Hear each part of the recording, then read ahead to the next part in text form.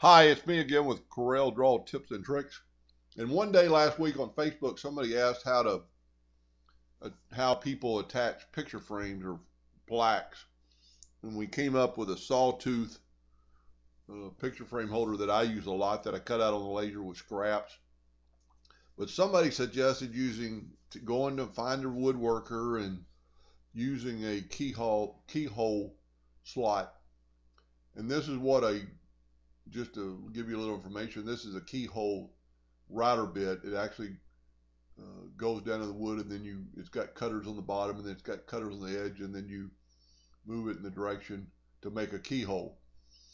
And this is a really good way to do it, but I'm a pretty experienced woodworker, and I wouldn't work on a picture frame for hours or a plaque and then have a chance of messing this up. So I thought, well, and also they were doing it on a 1/4 inch piece of wood. So you couldn't do that on a 1/4 inch piece of wood because you need at least like a 1/2 inch piece of wood. So I came up with the idea to just show people how to make a keyhole slot with your laser. So this would be the top side that would be facing out of the picture. This would be your interior part.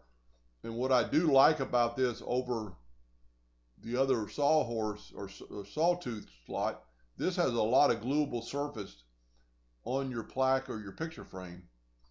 So it's a little bit stronger. Now the only disadvantages in it is that whoever's hanging the picture has to put the nail or the screw through that hole, and then this would be in the picture. This is ultra strong.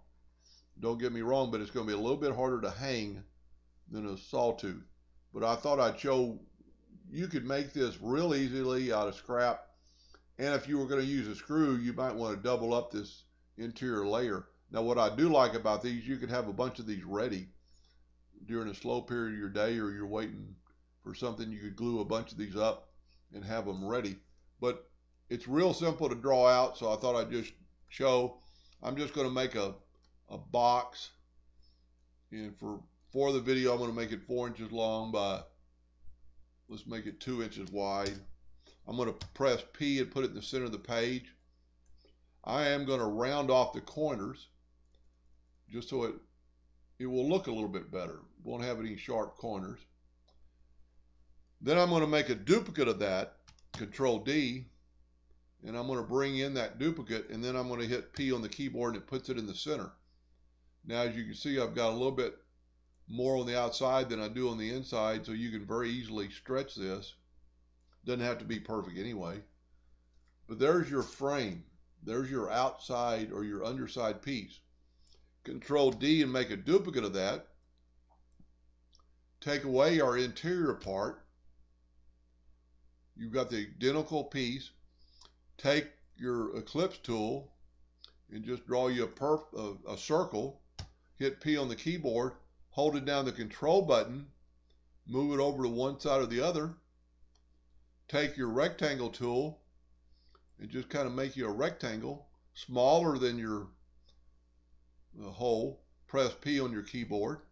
Let's go ahead and make it rounded corners too, so it looks a little more professional.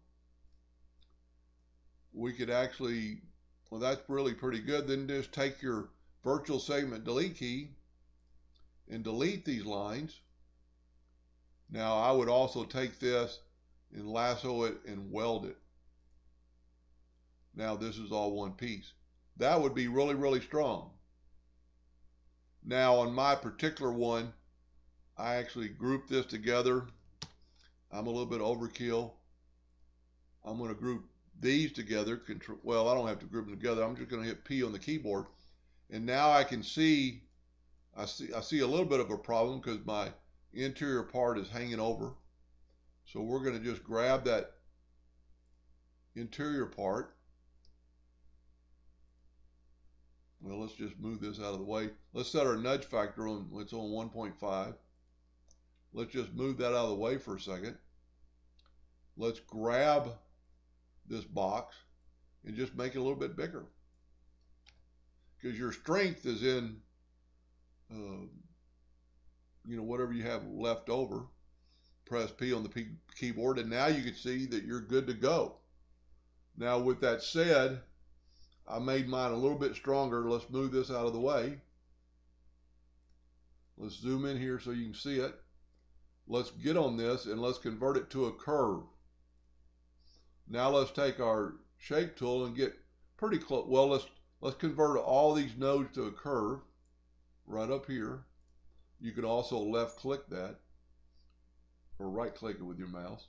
Then just grab that line and just bring it in a little bit.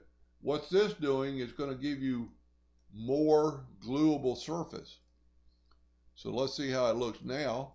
We'll bring this back in P on the keyboard. And that would be very strong. It won't get in. Let's say if this is the nail head that you're going to put into that slot or a screw head, let's make it black. Then when you move that nail, you can see that it's not getting any way of your inner surface. And if you put that about in the middle, that'll be good and solid and stable. It not only holds it from the bottom, it holds it from the top. Anyway, that's another idea for making a picture frame or a plaque holder.